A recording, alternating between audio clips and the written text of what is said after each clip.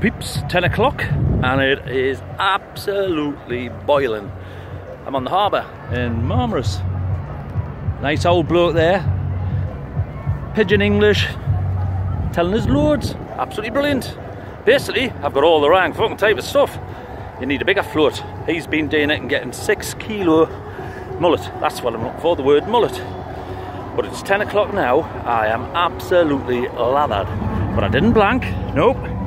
On this fishing trip, JS did not, and I repeat, did not make an appearance, because this boy caught a fish.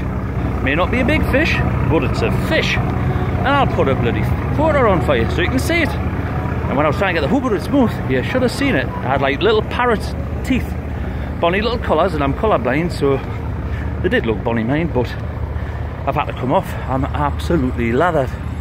Got to remember you now, it's going to hit nearly 40 degrees again here. So if you come, you want a barrel float, 2 little hooks. Don't buy a sliced loaf of bread for the mullet, because they're absolutely pap. That bloke on the pier, he gave me a loaf of bread, one of these crusty things, and was showing us how you go on. And you need it so you can get it out about 30-40 yards, because if you look, like he showed me, you can see the mullet breaking the surface. But this boy couldn't get that far because I didn't have enough weight with his, well, big enough float basically. But hey ho, I still caught a fish. Nay jack shit on this nearly swore, on this fishing trip to sunny Marmaris in Turkey, not Torquay. See, I'm not hit with the sun, I can hardly speak.